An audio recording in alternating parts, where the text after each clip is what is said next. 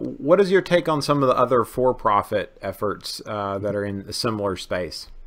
So, well, as I mentioned, we have created some of them, but those are the smaller ones. They're at seed level and Series A level right now.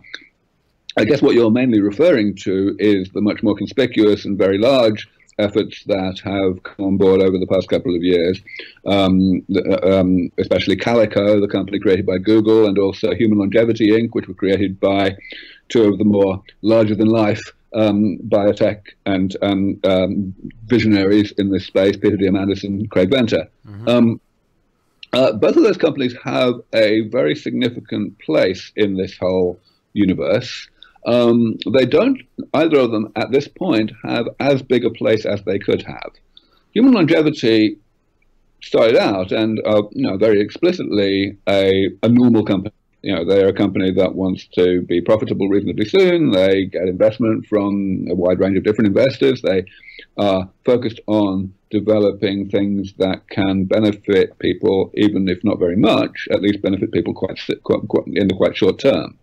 So one could really think of Human Longevity as a leading edge personalized medicine company, a company that's trying to use all the best technologies that are around to identify how to optimize the use of the application of today's medicine, of existing medicine, so as to give it the best benefit for each individual. And that's undoubtedly valuable, but it clearly is not the holy grail of the defeat of aging, because it can only optimize things that are fundamentally imperfect.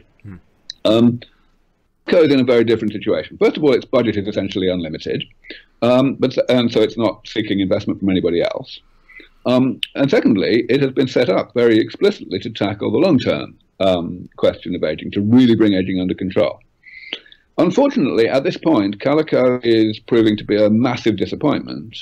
Not because the work it's doing is in some way, short-sighted, but rather that it's too long-sighted. In other words, they are kind of ignoring all of the promise that exists in the research that's already been done, all of the ways in which we might put together current knowledge into new medicines that attack aging more comprehensively than medicines that exist today.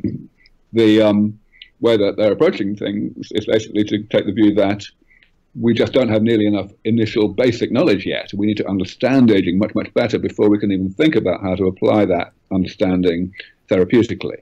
And I believe that is completely wrong. I believe that it is a point of view based on basically having hired the wrong people at the top, having hired especially their chief science officer, David Botstein, who is an emeritus professor from Princeton, very, very smart guy, no question, but he is a basic scientist through and through. He understands the value of knowledge, and that's pretty much the only thing he understands the value of. So he will never feel that we have enough knowledge. And you don't want someone like that if you want to save lives. That's interesting. In an interview I was reading with you, you kind of talked about the difference between the science and the technology approach. That you're saying that there is a difference between trying to pursue understanding something and trying to pursue doing something about it. Absolutely. The difference is huge. And I didn't understand this at all until I started to talk to my wife back in the early 90s about the problem of aging.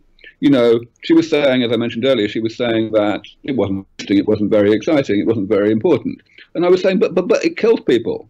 I mean, what the hell? And it was only then that I began to see the profundity of the mindset chasm that exists between basic scientists who want to understand things and technologists who want to manipulate things for human benefit.